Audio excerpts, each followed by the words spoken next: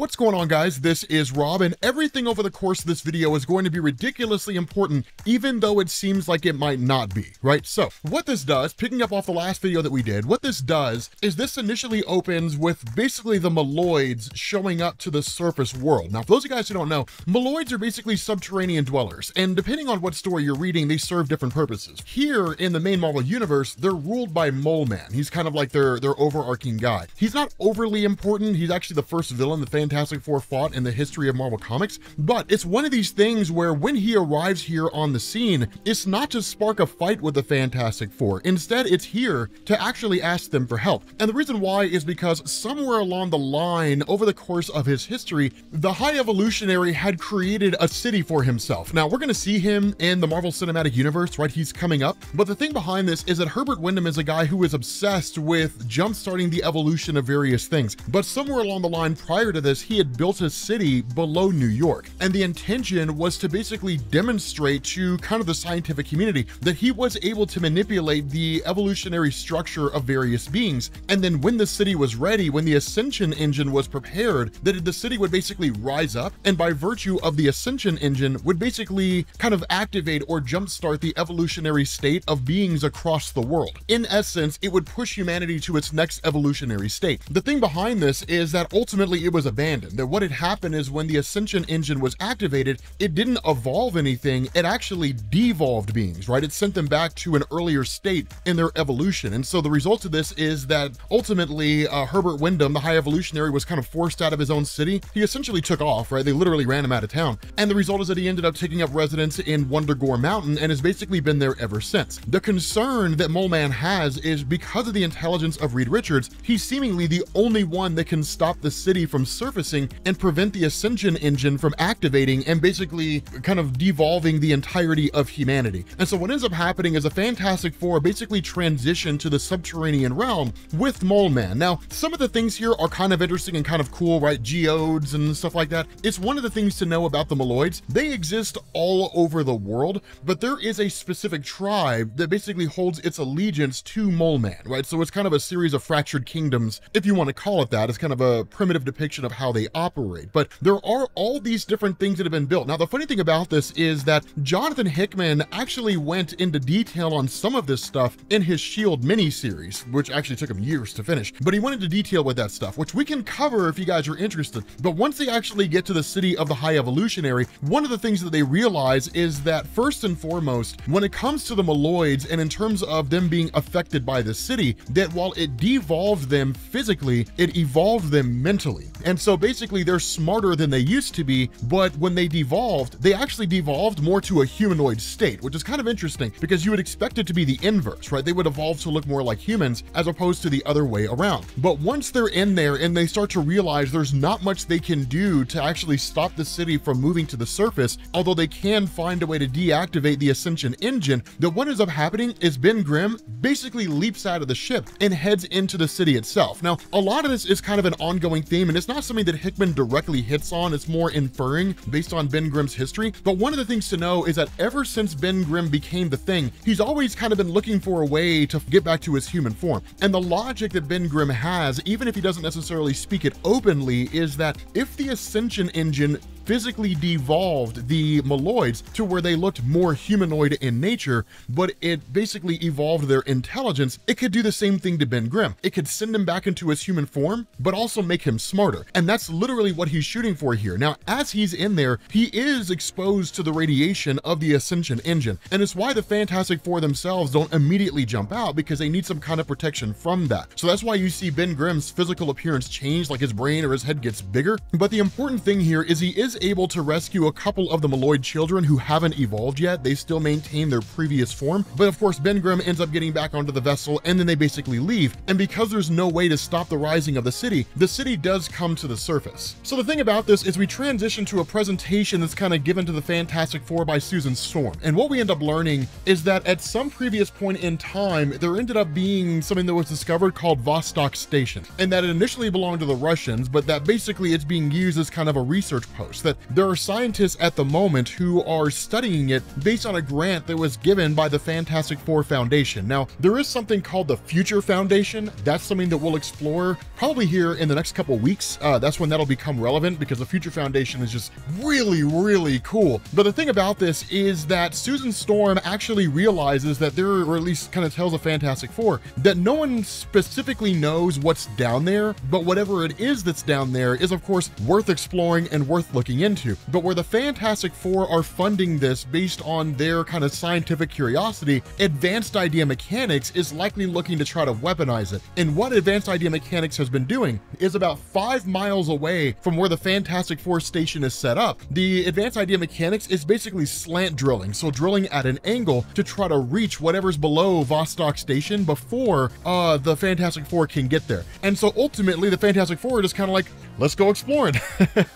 So they end up basically kind of diving down there and checking it out. Of course, they're kind of given a few warnings here and there based on the staff, and it's kind of like, look, you know, there's a few things you need to be concerned of and so on. But the reality here is the Fantastic Four is a team that's explored the multiverse. So checking out just kind of a giant sort of heat structure kind of in the Antarctic, which seemingly isn't supposed to be there, it's not a big deal, right? It's not a huge issue for them. And so once they get down there, they actually end up arriving at the same time as Advanced Idea Mechanics. And that's when a kind of fight breaks out, not really between the Fantastic Four and AIM, but the actual occupants of what's below Vostok Station. And that's when you end up having this kind of truce that's formed, because where Advanced Idea Mechanics is nefarious here, the Fantastic Four join these forces to basically defeat AIM. And when that happens, the AIM guys are just kind of, they're taken out of the picture, and the Fantastic Four are brought to this race's leader, essentially. And that's when things get interesting. Now, something to know here is, in order to understand what we're getting ready to talk about next, you kind of have to understand the nature of the history of Marvel Comics. So I'll make sense of it as we go through the in-universe history of Earth and all that kind of stuff, because the reality here is that the individuals that house this area where Vostok Station is based, these are basically Atlanteans, but they're not Atlanteans as you know them. They're not ruled by Namor the Submariner. Now, the Fantastic Four are basically given these kind of telepathic objects that allow them to communicate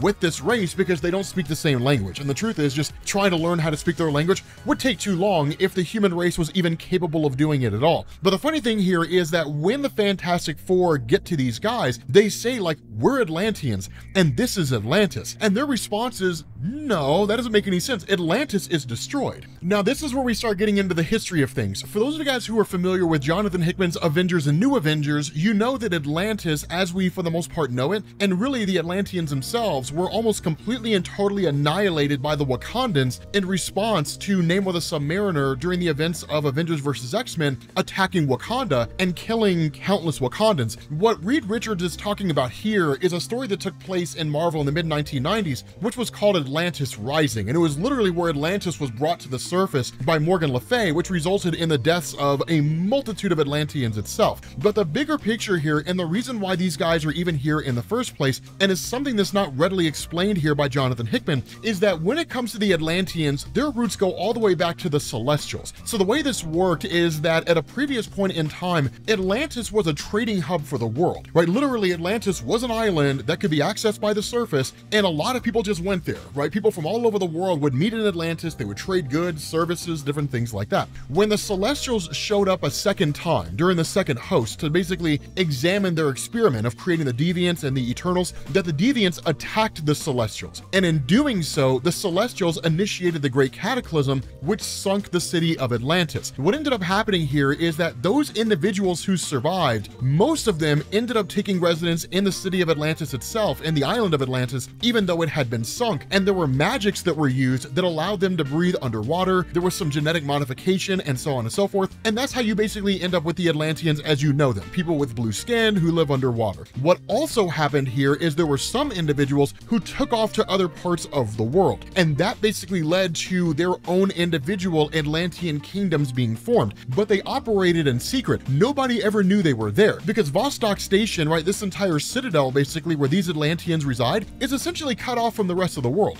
This is something that will be explored later on down the line because Namor will learn of their existence. And the real question you have to ask is, when Namor learns that these other Atlanteans exist out there, what happens? But the kicker here, and the reason why this little bit of a story matters, is because it does build into that. We do need this so we can understand that. But what also happens is that when it comes to this Atlantean group, they have individual kingdoms, but they only ever speak as a singular person, meaning one individual represents them, right? So it's like the ambassador of the United States going to other parts of the world. And that's why when you have Reed and you have Susan and you have Ben Grimm and you have Johnny, and they like fought against advanced idea mechanics, these Atlanteans don't understand that. To them, it's strange because they're like, we have different kingdoms, sure, but we are a unified collective. And in times when the kingdom needs to be spoken for, only one of us speaks for them. And the response of Reed is, that's not how we do things, right? Each individual person has a collective voice. The point of this is that Susan Storm is kind of appointed or really allowed to step into the role of what's basically the speaker for humanity. Now, she does this for a couple different reasons. The first of these is that Susan Storm is level-headed. The other reason why Susan Storm is taking this role is because she knows a time will come when Namor the Submariner will become aware of them. And Namor's always been trying to bang Susan Storm. And depending on who you talk to, man, they kind of have a couple of times. It's never overly stated by Marvel, not that I'm aware of, but it's one of those things where, like, you know, they may have touched naughty bits, but that's the reason why she undertakes this role. But continuing on, right, because again, this video is really more of kind of like, hey, this is setting the stage for stuff. We end up switching over to the Inhumans, right? Now, normally we don't care about the Inhumans. The Inhumans suck. They never really serve a useful purpose. This is going to be cool, and in fact, it's one of like 3 times in the history of Marvel Comics when the Inhumans are ever cool at all. But what we end up doing is basically switching over to the Inhumans as they take off to leave Earth to confront the Kree. Now, this is Jonathan Hickman writing this story during the time when Dan Abnett in Marvel Comics is taking care of all the spacefaring stuff, right? The reason why that matters is because during this point in time, Black Bolt of the Inhumans traveled to the Kree homeworld of Hala and challenged Ronan the Accuser, who was the existing ruler of the Kree race, for control of the Kree. He ends up winning, and then that leads into the War of Kings when you have Vulcan, the Omega level brother of Cyclops, who faces off against Black Bolt, and then of course it leads to like the Cancerverse storyline, Thanos Imperative, all that kind of stuff. So it's one of those really, really cool tidbits here. But the reality is that in response to Black Bolt's absence, what you do have is a guy who's kind of a steward of the Inhuman city, or the Inhuman government, if you want to call it that. But when the Fantastic Four get there, they're ultimately met by this guy who's referred to as Dal Damak. Now, this guy's going to be very important later on down the line, but he simply refers to this giant ship that is essentially touched down on the blue area of the moon as the Universal City. Now, the blue area of the moon was originally created by the Kree. It was basically a section of the moon that was given oxygen so the Kree could operate there. And that's really what's explained here, that we kind of get this explanation regarding the history of the Inhumans in Marvel Comics, where Reed Richards is aware of the fact that they were created by the Kree, but he doesn't know how far reaching it is. And what we're told here is that the Kree Supreme Intelligence's public explanation to everybody out there regarding the creation of the Inhumans is to basically kind of weaponize them to a degree, right? That if the Kree race wants to be able to subdue and subvert other empires across the universe, the best way to do that is to genetically modify members of that race so that at some future point in time, they can undergo exposure to Terrigenesis, and they will in turn be activated. They'll realize that they're Kree insurgents, and they can in turn just kind of operate within those kingdoms and bring it down from the inside. So think of it as like the Kree equivalent of Marvel's Secret Invasion. Skrulls secretly infiltrating Earth with the intention of destroying everybody there and then taking the planet for themselves. That's really what it was, and it's a really cool concept. The thing about this is that what we're told is that as far as the people on Earth are concerned, the Fantastic Four and those guys, the Inhumans on Earth are the only Inhumans. But the Supreme Intelligence had done this across the universe. So you have all these different Inhuman groups that had been created. Now, here's something that's explained later on, but we're going to go ahead and cover it here, that there came a prophecy that the Supreme Intelligence became aware of, which basically meant the Inhuman project would lead to the destruction of the Kree. This prophecy came to fruition when Black Bolt travels to Kree space, challenges Ronan the Accuser, and then takes over the Kree kingdom. The reason why this matters is because in response to that prophecy, the Supreme Intelligence ordered the destruction of the Inhuman project. So basically, all Inhumans across the universe were annihilated, except for the 4 Inhuman tribes that we're going to be seeing here. And so it's cool because when this revelation is given to Reed, what he's told is that because they are what's left of the Inhumans across the universe, that instead of kind of operating as individual tribes, they had unified. They had basically come together. And so what you have are called the Universal Inhumans, and they exist in 4 different groups. The first one are the Centaurian family, right? So like the royal family, which is led by their matriarch, Ula Undanta, who you guys remember the Centaurians basically from like Guardians of the Galaxy, the movie. But then you also have the ruling Mord Council, which is presided over by the Badoon Queen and has a name that I can't pronounce. But following this, you also have the Chameleons. Now the Chameleons are not new to the Fantastic Four, and in fact the White Mane family, which is a member of the Chameleon race, actually has had dealings with the Fantastic Four, and they've been a part of Power Pack, which is really, really cool. But they're not unfamiliar with them. But following that, you also have the goddess Avo, who basically rules the Dire race. Now the Dire race are really, really cool. They're very, very powerful, but they're also very dangerous. But the thing about this, and what's really established here, is that regardless of what allegiances their races may have had in the past, regardless of what role they play,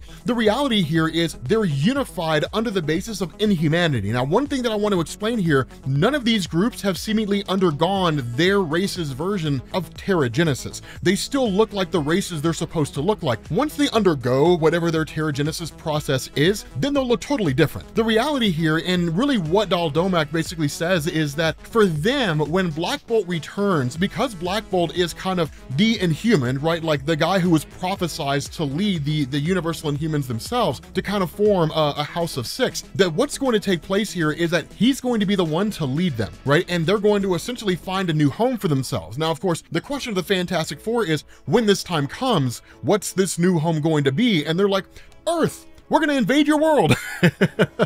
The thing about this, though, is that it's still an opportunity for diplomacy. But one thing to also remember here, and the reason why Reed Richards doesn't really order the Fantastic Four to immediately attack, is lest we forget, Reed Richards and Black Bolt are both members of the Illuminati. So this is one of those things that can kind of be solved behind closed doors. So there's no need for war yet, because diplomacy is still an opportunity. It's still something that can be done.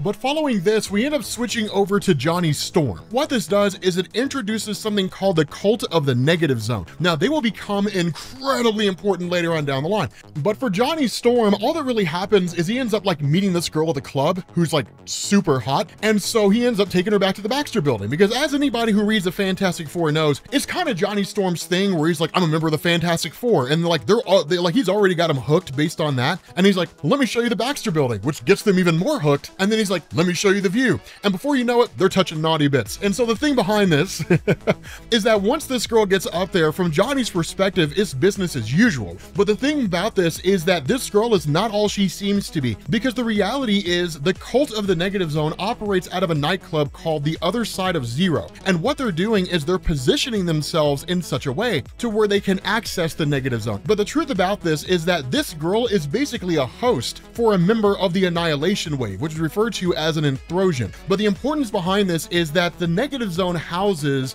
basically a whole universe, like just, it's massive in scale, right? So in the multiverse in Marvel Comics, you've got an infinite number of universes, some of which are similar and some of which are drastically different. In the entirety of the multiverse, you only have one Negative Zone, and that houses beings like Annihilus, who basically invaded the main Marvel universe during the Annihilation storyline, just different things like that, right? But it's a huge place that's just got all kinds of life teeming in it. The reality is that with this girl being a host for one of the Anthrosians, for a member of the Annihilation Wave, that what happens is it basically kind of emerges from her back in a pretty gruesome way, right? It's pretty twisted, but basically has a bomb strapped on it. Now, this girl, under the influence of the Anthrosian, had opened the portal to the Negative Zone. It wasn't for the purpose of like allowing the entire Annihilation Wave through, right? Like that army of billions of bugs, basically. That's not really what it was for. Instead, it was to gain access to the Negative Zone. And when Johnny Storm follows it through, right, he basically tells Herbie the robot, like, keep the portal open for 5 minutes, I'll be back. If 5 minutes passes and I haven't returned, close the portal and I'll find some other way to get back in here. But the reality is that once he gets to the other side, what he ends up realizing is the entirety of the Negative Zone is in a state of kind of civil war, where you've basically got the forces of Blastar, who's one of the individuals that exists in the Negative Zone, leading his whole army, who's gone to war with Annihilus. And what's going on here is that these two guys waging war against each other is leading to like world after world kind of falling and being assaulted and so on and so forth. So